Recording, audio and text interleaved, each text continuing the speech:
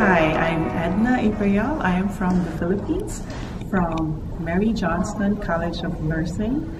And it's the institution that the United Methodist Women established in 1906 when Dr. Rebecca Parrish came to the Philippines and established the hospital and the School of Nursing.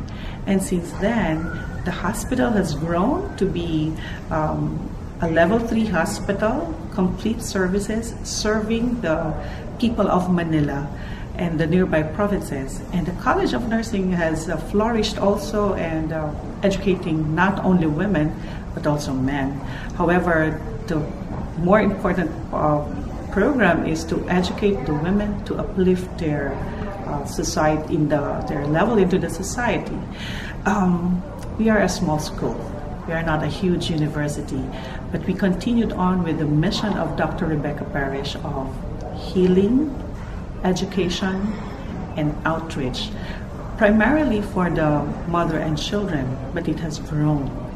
Now, the education ministry of Dr. Parrish is to send young girls to school to become nurses so that they will be in the ministry of healing. You know, the ministry of the United Methodist Church is not just on the church.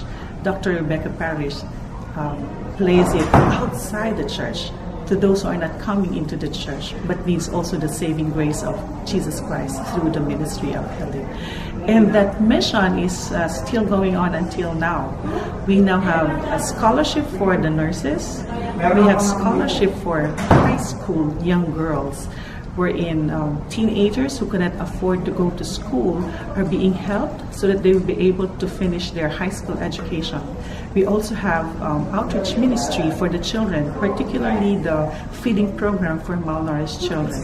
You know what? It's not going to save hundreds or thousands of kids, but you know our mission? One young girl to finish become a nurse will become successful in life. One young girl to finish high school will have a better opportunity. And one hungry child to be able to be fed will be a nourished child, and a nourished child will have a better future. And mothers who are educated will be able to take care of one family. If we can only have one girl, we know we have transformed lives. Thank you, United Methodist Women, for establishing us. And we owe it to you. And we bring to God the glory because of you. Happy birthday, United Methodist Women.